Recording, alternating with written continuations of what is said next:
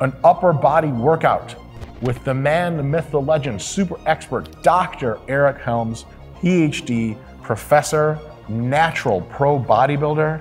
I'm not a professor. But you profess. I am a senior research fellow at the Auckland University of Technology, Sports Performance Research Institute, New Zealand. And that's even more impressive. 3, 2, 1, impress.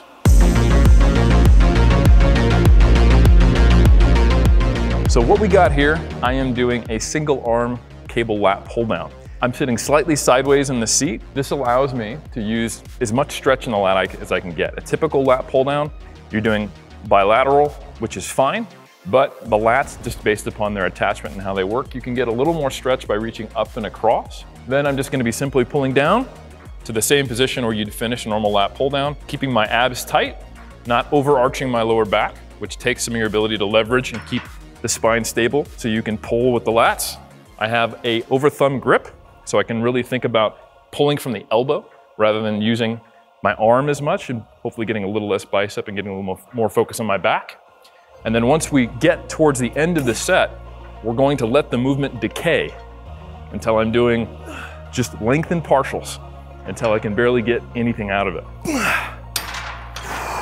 Back work generally is a lot harder in the shortened position. It's much harder to lock out a cable row or a lat pull down than it is in the initial phase. So to make sure that we get the most out of it, we're gonna be doing actually that kind of past failure training. You're probably not getting very sore in your lats on a regular basis. If you try this, you might find that you are, indicating that you actually push that muscle close to fatigue.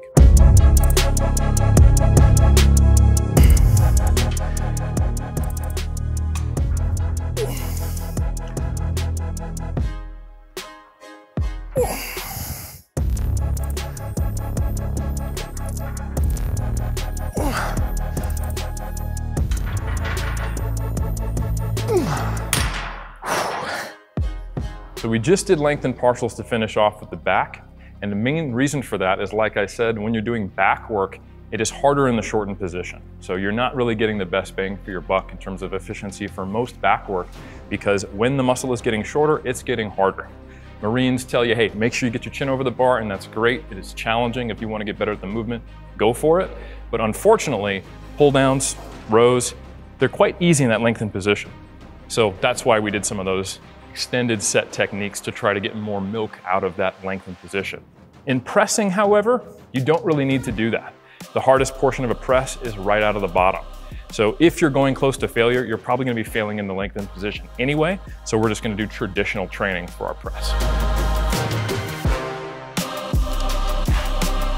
I think you want to find the right angle for you, where you are feeling this primarily in your pecs, maybe a little more in your upper pec region. You can use a low incline, or you can use a high incline. Some of this is going to depend upon kind of your rib cage structure, the sternal angle, and then just the comfortability you have in the shoulders and the range of motion you want to use. I'm currently using about a 45 degree, and you want to come down at a slight angle, so you're not flaring too much here, and you're just kind of in line with the natural pull of your pecs, and you're gonna come all the way until you're feeling the dumbbells touch. You might have to sacrifice load a little bit, that's totally fine. Plant the feet, nice and stable. Big deep breath. I'm just gonna be pressing and then controlling down.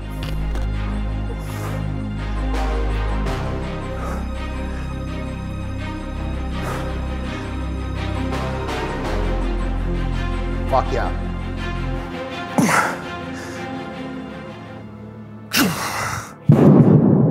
Right. Also count your first rep on these when they're heavy, because you're doing the work to get it up there. You earned it. You guys will notice on that last rep of incline dumbbell press, as soon as Eric got up that last rep, he didn't just abandon ship. He rode that eccentric down with full control. Because if you think about it, that last rep, basically 0 reps in reserve, the only way that you're controlling that eccentric is to recruit a huge fraction, maybe all of your faster twitch motor units, which are more likely to grow. So that one eccentric, after the set has essentially gone almost to failure, as far as that half rep, the amount of growth you're stimulating is probably competitive, maybe a little better than every other part of every other rep of that exercise. Why abandon the worst part of the rep?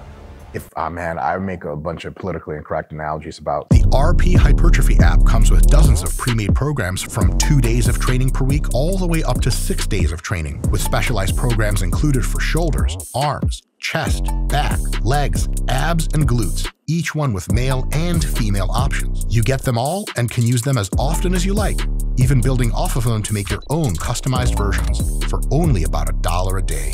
Click on the link in the description of this video to get started. So next we're gonna do the dumbbell pullover. This is a movement that got a lot of love historically in bodybuilding, but has fallen out of favor. It's an interesting movement because some people will tell you it's for the chest, other people will tell you it's for the lats, and the answer is it's a bit for both. Bullshit. Eric forgot the most important part of one of the pullover's functions is to expand your rib cage. You're gonna have the small bird rib cage. People are gonna miss you. They're gonna see you on the street. You walk by, who's that? But if you have a huge rib cage, your bones grow somehow. But as you discover the anatomical mechanisms, and then you're gonna be like, and then they're gonna be like, oh my God, and that's it. Yeah, you learned something. They bet you didn't have that in New Zealand with all the porcupines they have there. The little guys, they always want to keep it right here, but they have to expand, show them, show them, get it out. And that's what you need to do a lat pullover for, is to get larger. That's right. Yeah. This isn't one of your typical back exercises, which is like back and biceps. It's actually pec, lats, teres major, and a little bit of triceps. So it's actually a great one to pair with an incline because I find most people don't have the range of motion, if they do it properly, to be fully flat.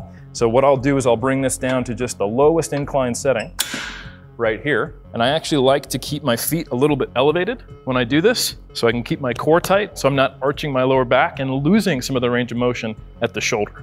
So tight abs, and you just want to let yourself relax into the stretch at the bottom on each rep without losing that core tightness. Think of keeping your lumbar touching the incline bench, and you're going to feel a nice pump and stretch in the pec at the very bottom, as well as the triceps, and a bit into the lats, teres major area. And if you push this close to failure, you should feel all of that light up quite nicely. And when you get stuck, if it's very hard right here, just bend your elbows in, shorten the lever arm to spot yourself.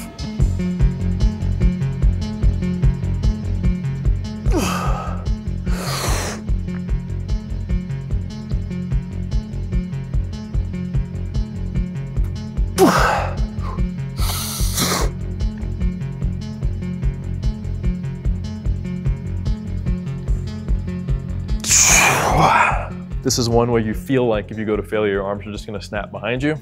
You just gotta remember you can shorten that lever arm just by bending your elbows, and it gets way easy, and you can actually fail on these pretty comfortably. All right, so these three movements really go well together because when you're in a busy gym, you may not have time to do these on separate pieces of equipment, and they're great for being antagonist paired sets. You can just do them in a circuit, right? So what we got here is an incline curl. Now, incline curls are pretty interesting. We now have 3 studies comparing preacher curls to incline curls, showing slightly different regional hypertrophy differences, or what I would probably describe as muscle compartment specific differences. The biceps, or the elbow flexor complex, you do have your biceps, which is actually biarticular, crosses the shoulder, crosses the elbow. So the more shoulder extension you're in, the more stretch you get on the biceps.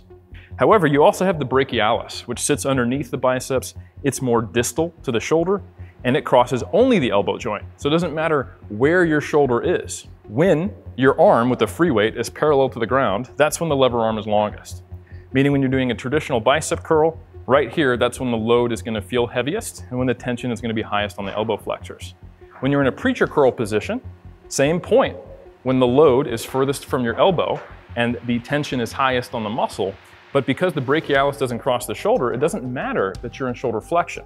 So these studies have all shown greater growth more distally in the brachialis region from doing preacher curls, and greater growth in the biceps in doing an incline curl. So in this workout, we're gonna be doing some incline curls. Just be aware that you might wanna also include some other variations, like a preacher curl or a cable curl where the tension is a little more consistent to get a better stimulus overall in all the elbow flexors. So stay back, abs tight, bring your shoulders back to the degree you're comfortable. Full extension at the bottom. Let your elbows lock out unless it hurts or it's uncomfortable. And you're just curling up to that point right there.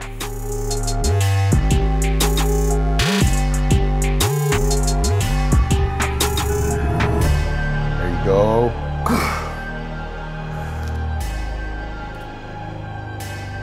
Fuck yeah.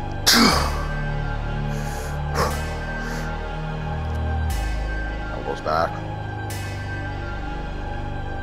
Beautiful. Come on. Momentary muscular failure. Very momentary, very muscular. Now you'll notice I did direct bicep work, but I didn't do any direct tricep work. At least that's what you think. The pullover, because it actually is isolated shoulder extension, does specifically train the long head.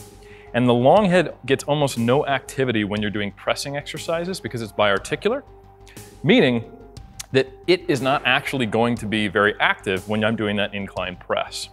The reason being is that I'm also moving through shoulder flexion. So if the tricep, the long head specifically, was active during shoulder flexion, it would be opposing shoulder flexion since it's a shoulder extensor. So the incline press is getting two heads of my tricep, but not the long head, and the pullover is getting the long head. So I'm effectively getting a pretty good tricep stimulus between the incline press and the pullover, and then I'm isolating the bicep with that incline curl.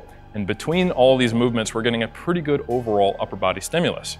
You might also be thinking, oh man, you're doing a lot more lat work than you are pressing work. You've got the pull down and you got the pullover. But remember, in that deep position in the pullover, when I'm in full shoulder flexion, the pec is actually getting some engagement as well. So this is a pretty time efficient way of getting some pretty targeted hypertrophy stimulus for the entire body. Last exercise we're going to be doing in this workout is for the middle deltoid, and we're going to be doing a cable lateral raise. So recent research came out by Larson and colleagues comparing a dumbbell lateral raise to a cable lateral raise, showing that there was no significant difference between groups in terms of the regional hypertrophy or hypertrophy of the deltoid. And the deltoid is rarely actually assessed in exercise science. So this doesn't matter at all, just do dumbbell lateral raises. No, that's actually not the way we interpret research. We have to think about the concept and then integrate it, and we need far more than one study to be confident in the outcomes in terms of their broad application.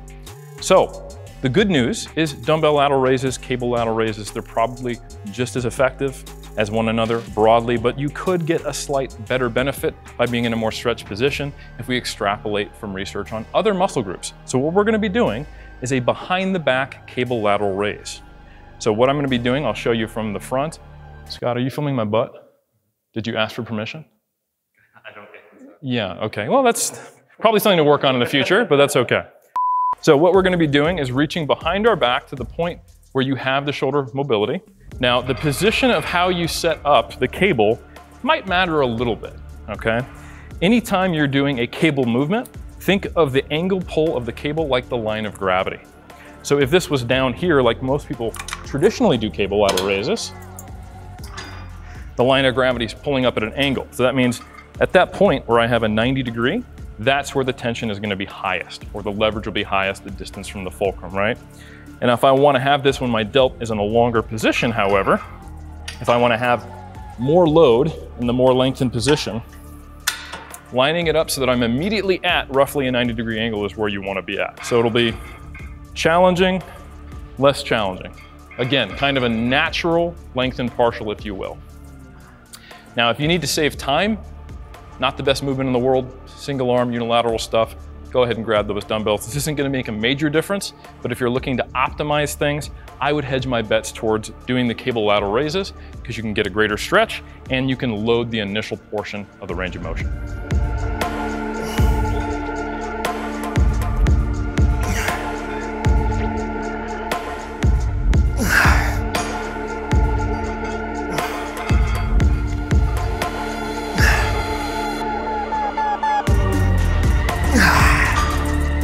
So when I do middle deltoid work, I pretty much go to failure all the time. I almost never get soreness, even when I'm doing past failure, lengthened position, lengthened bias work like that. They seem to respond pretty well to high volumes, high frequencies, and going past failure. So when you're doing something like this, like a drop set, make sure, because you're making these large absolute drops, that you use something like an intermediary weight, because you're typically not going to be able to do more than 20, 30 pounds on your initial set. And if you drop from 30 to 20, that's 2/3 of the load. Traditionally on drop sets, what is a good drop is like a 20% in load. So when you have to make these larger jumps, be aware that you will almost start increasing reps when what you really want is to see the reps stay roughly the same or slightly decrease.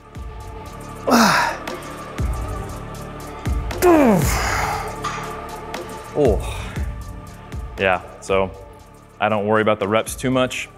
I just take each one of the sets to the point where I'm barely getting any range of motion. Drop sets, when you look at them, how they compare to straight sets, they're less efficient because obviously if you're dropping the load and getting fewer reps, you're producing less force, but you can make up for that because of the time saving. You can get through 1 top set and 3 drops in the time it just takes to do 1.5 straight sets. All right, folks.